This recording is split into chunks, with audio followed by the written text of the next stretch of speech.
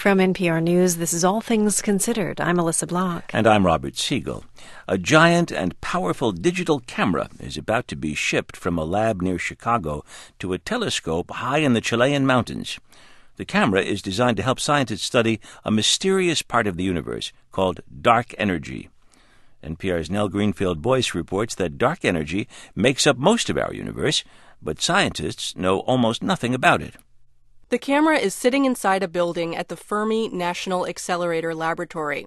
Physicist Brenna Flaugher says its basic technology would be familiar to anyone who uses a digital point-and-shoot. The camera that we built is really very similar to the digital cameras you can buy at Walmart or wherever. But this camera is big, so big that its guts fill a shiny cylinder that's about the size of a car engine. This thing weighs almost a ton. The lenses for it by themselves in the barrel that's like the telephoto lens you stick on the front of your camera, that weighs another sort of ton. The largest lens is about 1 meter in diameter so that we have a very wide field of view. And this camera is also incredibly sensitive.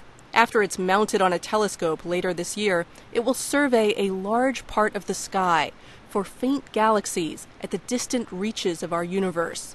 By studying these galaxies, scientists hope to learn more about dark energy. I think this probably is the first camera that's been designed just to do dark energy. Dark energy was discovered only recently. In 1998, 2 different research teams saw the first evidence for it. They were looking at the light coming to Earth from exploding stars in faraway galaxies. What we really measured was how far away the galaxies were, and they were much farther away than they should be, just based on gravitation. That's Nicholas Sunsef, an astronomer at Texas A&M University. He says this meant something is acting against gravity. It's as if you threw a rock up in the air, and instead of slowing down and coming back, the rock kept shooting up faster and faster. You'd think that would be really weird. That's anti-gravity.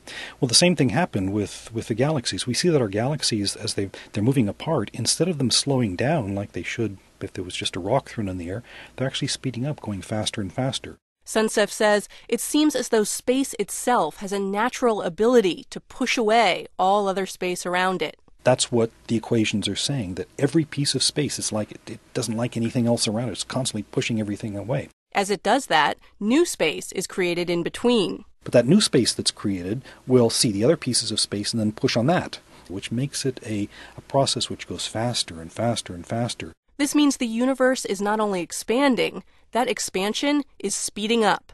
Sunsef says it seems that the universe is flying apart. Galaxies will ultimately disappear in the sky. All will go cold and dark. That's a disturbing idea, both philosophically and theologically. In almost all theologies, things either renovate themselves or you go to some place where there's eternal life. And the idea the universe is just going to expand forever and kill itself. It's not natural for us to think that's what's going to happen, that everything ultimately will perhaps be destroyed. It's a challenging idea for science, too. Sunsef recently served on an expert task force that looked at dark energy and concluded that so far, science hasn't come up with any good explanation for why it exists. There's enough data that people know what we don't understand, but there's not enough data to explain it yet. There's too much room for the theorists to come up with crazy ideas right now, and so there's lots of crazy ideas, and we need data. That's where the big new camera comes in. Flaugher says no one can photograph dark energy itself, but the camera will look for the effects of dark energy by gathering data on more than 300 million galaxies, whose faint light has been traveling towards Earth for a very long time. With this camera, we'll be able to go back about 6-7 billion years, so about 3/4 to halfway back to the Big Bang.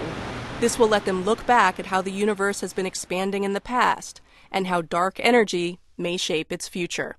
Nell Greenfield-Boyce, NPR News.